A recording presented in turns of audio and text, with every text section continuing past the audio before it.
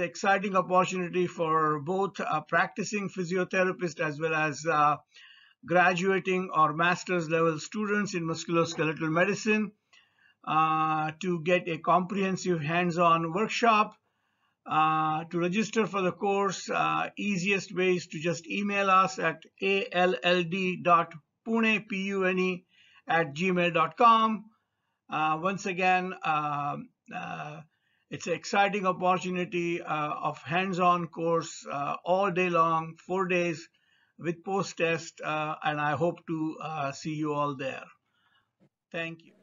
Good afternoon, one and all. I, Dr. Bhakti Khandediya, student of Musculoskeletal Physiotherapy from Sancheti Institute College of Physiotherapy, welcomes all the Physio TV viewers on our new series, that is Little Master series, on the talk, on today's talk, that is need for physioplasticity. So before that, I thank this institute for providing me with this great opportunity. So since this talk is dedicated to our undergraduate students, I want all of us to know the core and the core meaning of what is the term plasticity mean. So basically, term plasticity means ability to modify structurally and functionally based on imposed demands on the given system. So whatever demands are placed on the system tries to modify itself, and this modifiability of that particular system is called as plasticity. And it is actually reflected as a structural change and also functional change. Okay. So plasticity occurs at many levels, right from brain level, network level, intercellular level, intracellular level, levels of biochemical levels, genetic levels. So plasticity is already taking place at multiple levels. So it is dependent on the rule that whatever system you use the most, the functionality of that system strengthens. So you use it or you lose it, kind of. So you all would have come across the terminologies neuroplasticity, muscle plasticity in your clinics. So what does neuroplasticity mean? So it is ability of brain to change or rewire throughout a person's life. So this neuroplasticity forms the basis of learning. This also forms the basis for brain repair after the injury. Okay, so how does this take place now? So the brain is made up of multiple neurons, and each neuron is attached to many other neurons via synaptic connections. So one neuron sends the impulse to another neuron via the neurotransmitters. So the presynaptic neuron releases neurotransmitters, and the impulses are the neurotransmitters are attached to the receptors on postsynaptic neurons, and this is how the transmission or connections from one neuron to another neuron takes place. So what happens? So in human brain, some of the connections are very strong and very active. So the connections that we use more frequently are more active, and the connections that are not used or that are not stimulated or that are ignored by us are dormant or are less active or rather inactive. So when the injury occurs, we try to bring up the inactive neurons, inactive synaptic connections to become more active, and that is how the connections and the functions is re-established. So this forms the basis of how neuroplasticity takes place. Now, this is in the case of nervous system. Now, in case of muscle system, like muscle plasticity, I told you, so every muscle has a potential to convert from type 1 muscle fiber to type 2 muscle fiber based upon the stimulus that has been provided to the muscle. Okay. So yes, it is also dependent on genetics, but based upon the stimulus that has been given to the muscle, muscle has an immense potential to transfer itself from one type to another type, literally at a tissue level. So, if human system has this immense potential of modifiability to evolve, to change its types from one type to another type, to evolve, then why not physiotherapist? So, coming to the main topic of the day, what is physioplasticity and what is the need for it? So basically, we all know plasticity is that means the modifiability or the changing patterns can take place throughout the age. It is not that that you have achieved your adolescence or you are done with teenaging, so you won't have a potential to grow, or you will be stuck at the growth that you have achieved. No, it's not like that. You have the potential to uh, the moment you start, even the process is slowed down, but the possibility of modifiability or possibility of learning is lifetime. Okay, so you use the system, you strengthen that particular system. You stop using that system, so that system starts weakened out. That's a simple rule. Now, how do I define physioplasticity? That's the main crux of today's talk. To me, this is a really very important topic because at times we tend to get rigid on some ideas. And I define physioplasticity as the ability of physiotherapists to quickly adapt to the changing circumstances. So, yes, there are many situations we come across, and I will be talking about the same in the today's talk. That we really have to be very fluid and very flexible in our approach towards patients and approach to dealing with the problems in daily life. So, what's the need of physioplasticity? Sir, I would like you to share the presentation. Will you please share the screen? Yeah, so see, most of the therapists have made a plan of action for a given set of diagnoses and they are very rigid with its implementation. I know certain treatment really works and needs to be implemented the way it is programmed, and even evidence supports them. But sometimes the rehab plateaus or the potential of recovery plateaus, or the patient is not responsive to that treatment. So what should be done in this case? So if therapist is still stuck with the same plan of action and is not modifying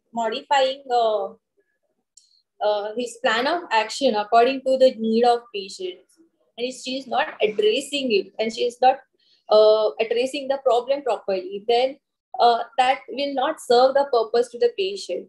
We need to be very moldable to different containers, and throughout the rehab process, the patient's contentment to the rehab also changes. We also need to address changing patterns that patients present to us with.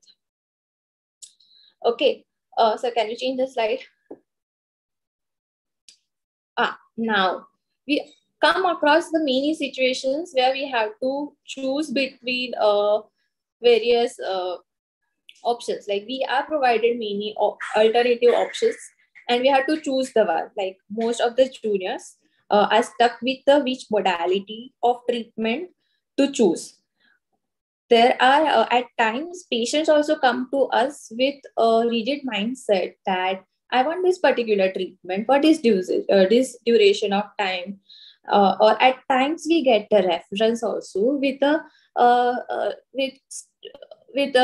which prescribes the fixed particular modalities for particular treatments.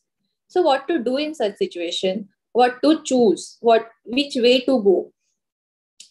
So here I advise all of you to understand 5 rules here.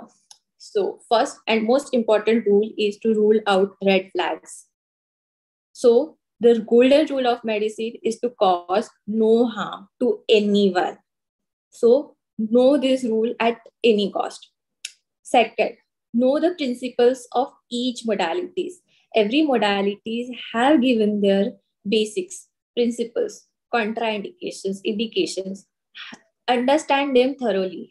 The penetrations of modalities, the effect of modality, the mechanism of how it works, everything is already being explained. So you know which modality to be given for which condition. Then you need to understand the pathology and pathobiomechanics of that particular condition. So without knowing pathology, you cannot go ahead with the treatment plan. Without knowing pathology, also pathomechanics. Then understand patient's pain pattern and behavior is of utmost important. And staying update with the evidences. So these 5 things will help you to choose the modality. I'm very sure you will have 1 or 2 options left in your hand after going through these 5 steps, and you will already get the answers. Sometimes the patients are very dependent on particular modality, and you have to deal with them very tactfully. You should educate the patient about the modality, workability, and extent of pain relief. And you also should explain the hazards of repeated using of those modalities. Sometimes patients tend to take same treatment from multiple different centers. I have also come across such patients who are taking same treatment at multiple sessions, multiple centers on the same day. And you will see that your treatment is not working because they are overdosing particular thing, or maybe they are not respecting the tissue recovery phase, or something is missed out in the history taking process. So here you really need to understand that how much and when to do, what to do. Behavior of patients is very crucial here to decide which where to go, which path to choose. Okay. So next slide, please. Coming to the adaptiveness to the patient's conditions. So also in certain situations, you will not expect certain events to take place. Like there can be acute exacerbations of certain conditions, like a patient undergoing respiratory rehabilitation for COPD conditions, and he is in the phase 3 of program, and one fine day he has the acute exacerbation. So you have to change your plan of action there. You cannot stay stuck with the same program that has been planned over there.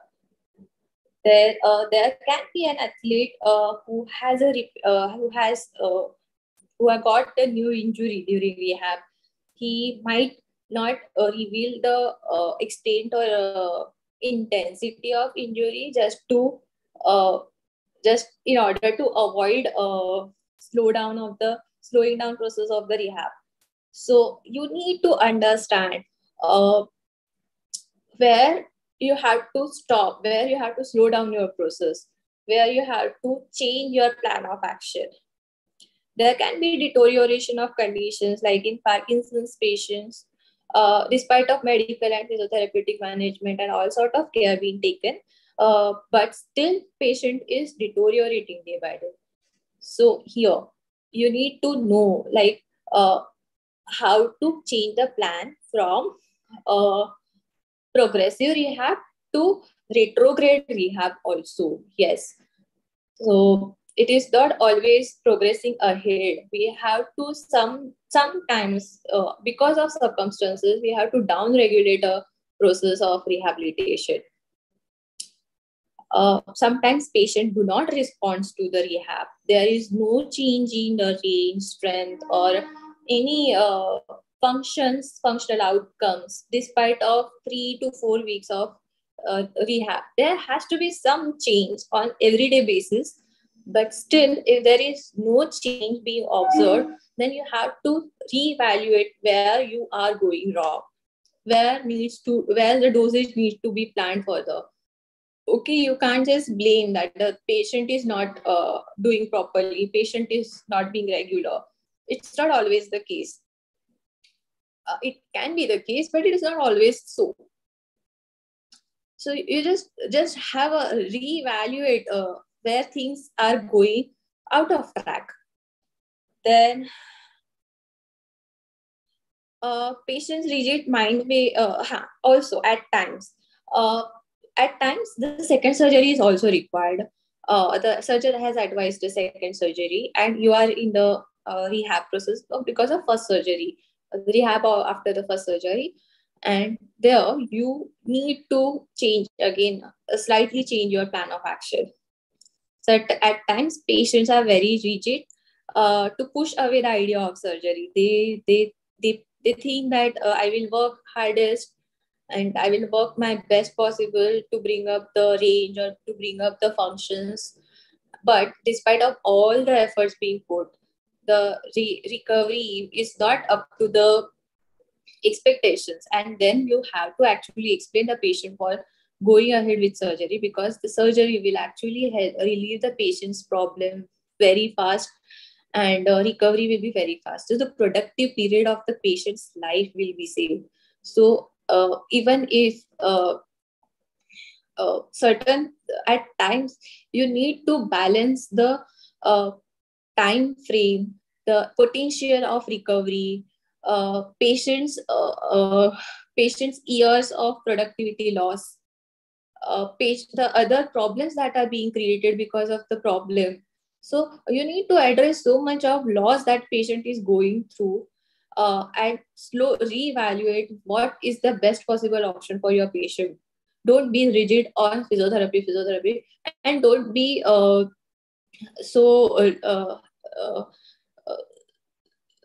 don't be so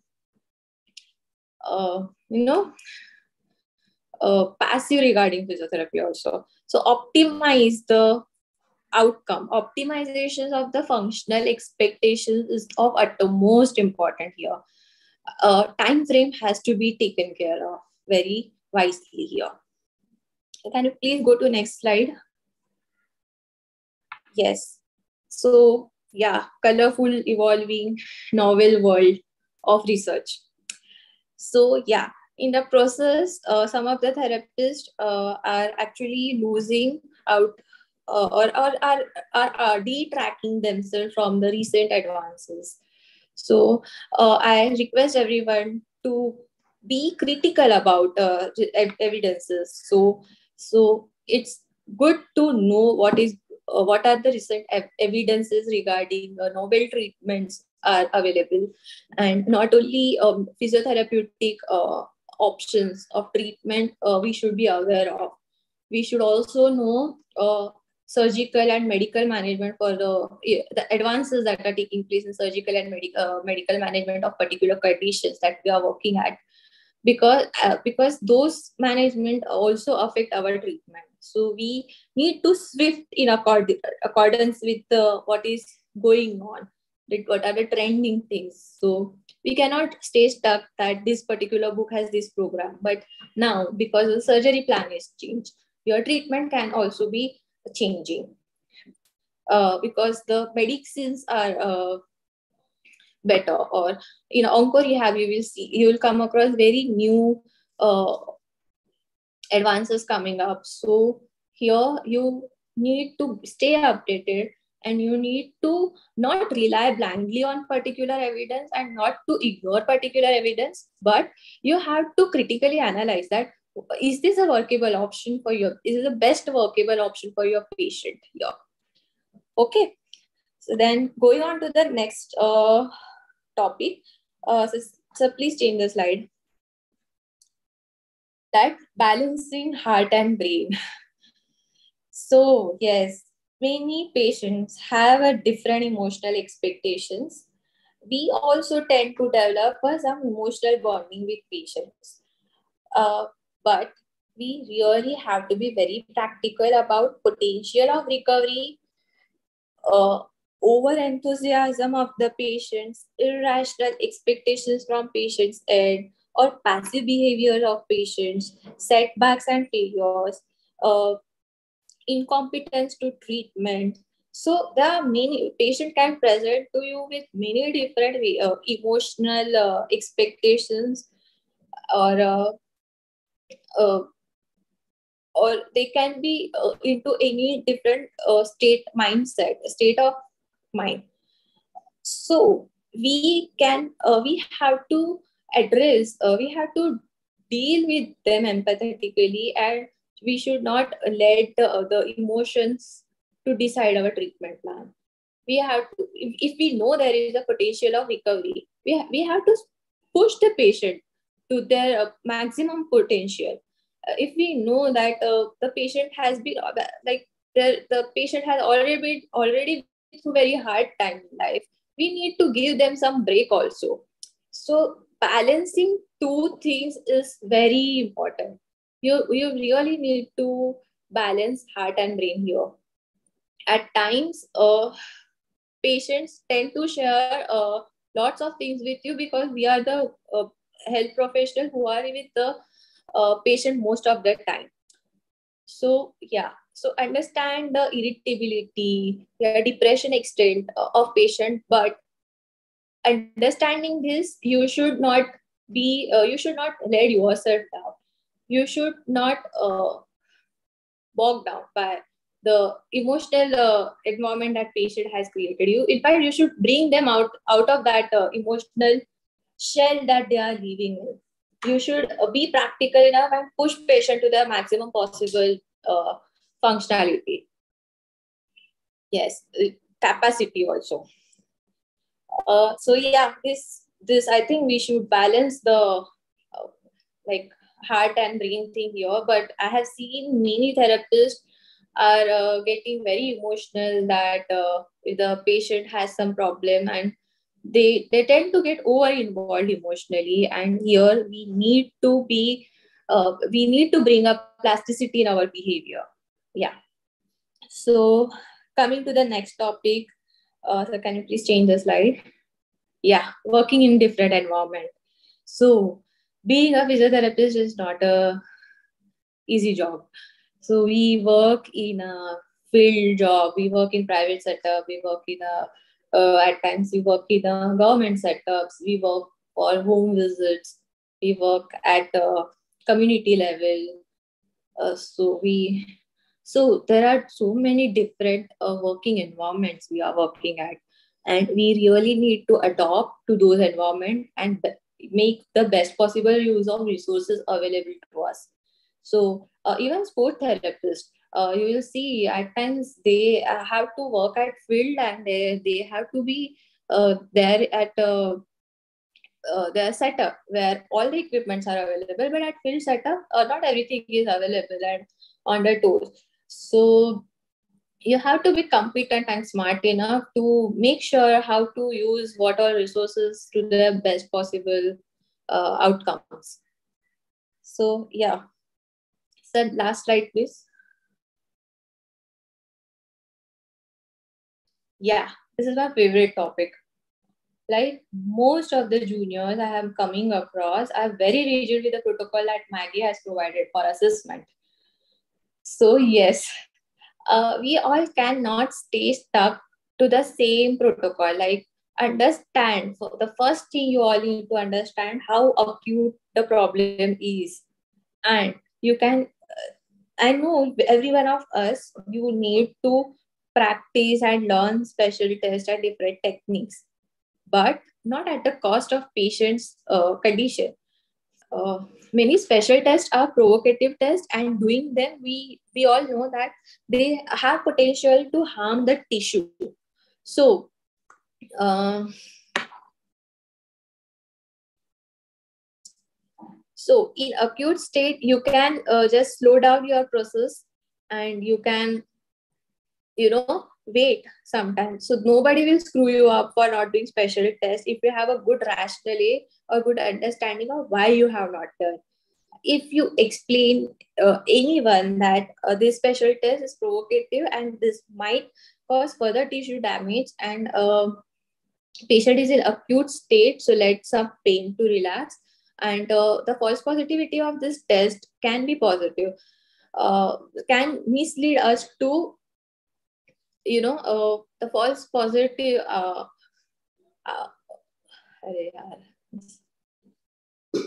So many of the special tests are provocative tests, and in acute conditions, they tend to give us false positive results also.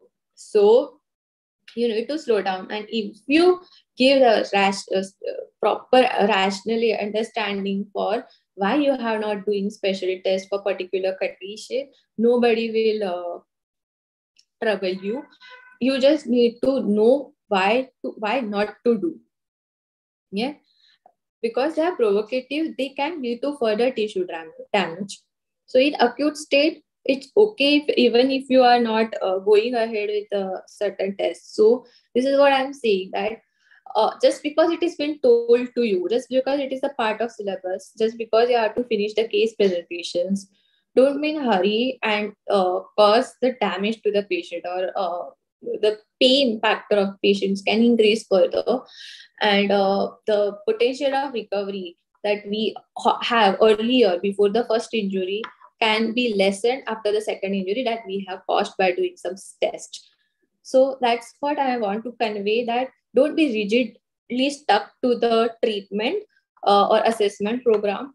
If you are in doubt, please ask your seniors or colleagues, or please go and read these things. Everybody is there on toes to help you out, but you also have to put some efforts on your end, and things will be working. You will really get to learn a lot of things after after getting stuck at many things. So if you are stuck at something, don't bog yourself down. Just try to find out your solutions, and try to get answers from your seniors or the teachers who are there to help you out. Okay. So my last slide before ending the session, the take-home message is have the adaptability. Don't be rigid. Be modifiable. So yeah, I end my session over here, and with this, yeah, so you can turn off the PPT now. So with this, the take-home message is be adaptable.